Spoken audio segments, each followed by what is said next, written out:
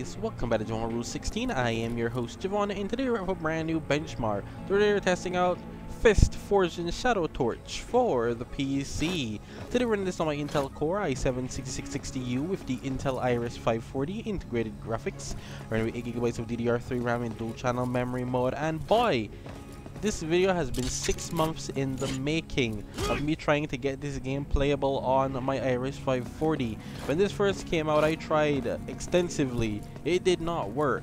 I actually have to change it around. So with the help of dxvk, once again, we're using the Vulkan backend to make this game actually play. It's not even about it being a performance boost. I simply can't play the game on the Iris 540 without the Vulkan backend, which is awesome because it made it playable. Made the game even run, which is awesome. But here we are, and the game is running at 60 FPS right off the bat. We are using 720p on the lowest preset. Not really. I actually had to go into the config file because it's an Unreal Engine 4 game, and I'm running at 50% of 720p, 360p basically, and yeah, the game runs.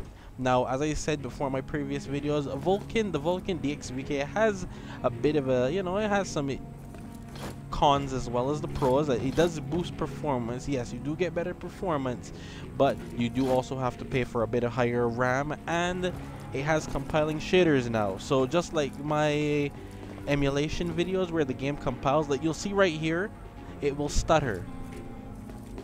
Now you guys don't have to worry about that because I'll actually leave a link in the description below for my config file for this game. It will actually come with the cache for this game, so you guys won't have to worry about the compiling shaders either. But with us, we have to deal with it. I'll have to deal with it right here, but I wanted to be full transparency here with how this one works. As you can see, we're gonna have issues because every strike is a compiling of a shader because it's new. The strike is new. It's never been done before.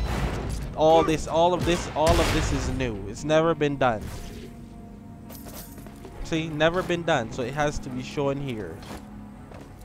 The game works. That's all I care about. Like I said, without this, the game, you can't even play the game on this system. And I heard a lot of people also had issues with trying to run the game and it would crash right at the bat. Well, hey, you can play the game now if you just take my config file. You have this, you can run this game. Yes, you may have to run into some compiling shaders, but this will not be throughout the whole game. It will get better. But once again, I hope you guys enjoyed the video. Don't forget, please leave a like, comment, share, subscribe, and stick around for more epic content, guys. If you enjoy seeing my Vulkan backend videos where I show you guys how to get games running a bit better, with a bit more performance on them, don't forget to hit that subscribe button and leave a comment down below if you'd like to see me test next on this. You have something specific in mind you'd like to see the difference? Would you guys like to see going forward? Would you guys like to see the difference between Vulkan and DirectX 11 on games that actually work on both? If you do, leave a comment down below, and I'll do the video where I show you DirectX 11 first, then I switch to Vulkan. That'd be interesting, but I probably wouldn't do that for like games that I'm struggling to run at 30. But yeah, I hope you guys enjoy. It's not every day I talk on my Iris 540. I don't talk here because this laptop only has 2 slots, so I don't really talk on this laptop. But hey, I'll see you guys next time and enjoy the gameplay.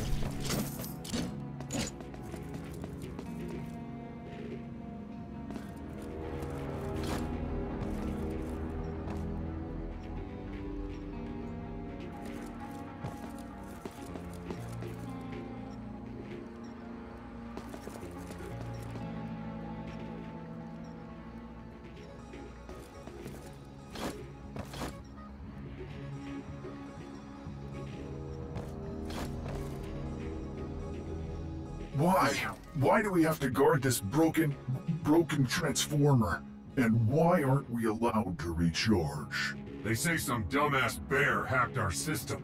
All transformers in the city are now out of order. Didn't they catch that dumbass bear? If they stayed that way, I am going to run out of power. Then shut up. That'll save some power.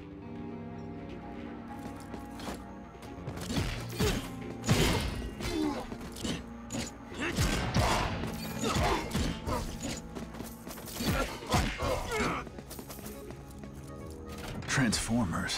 What did Urso get up to?